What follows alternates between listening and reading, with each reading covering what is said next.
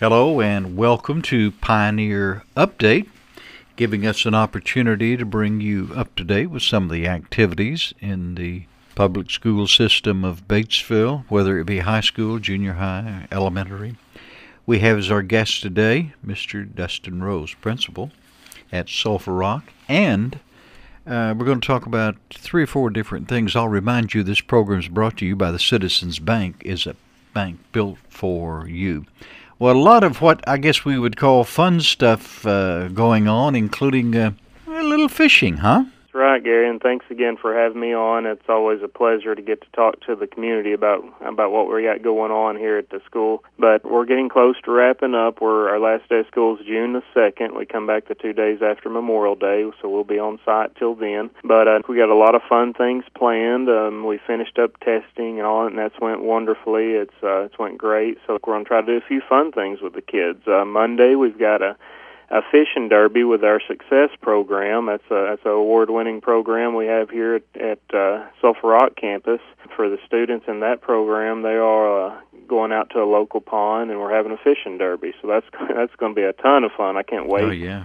Can't wait for that, and just to give the kids a chance to get out and learn some more about the outdoors.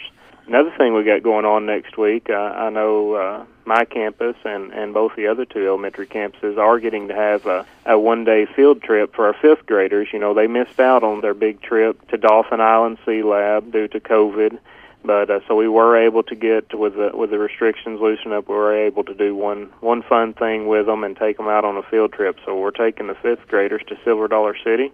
It'll be a long day, but it'll be a lot of fun, and I think they've definitely deserved it after what they went through before they transitioned to junior high.